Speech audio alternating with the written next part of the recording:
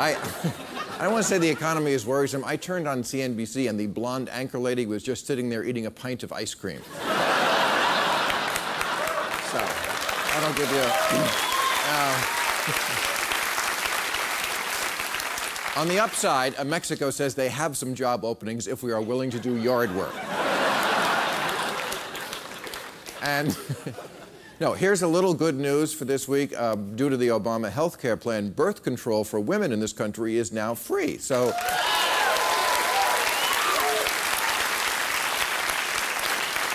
you may have no job, you can't pay your bills, you're losing your house, but your fucking is free.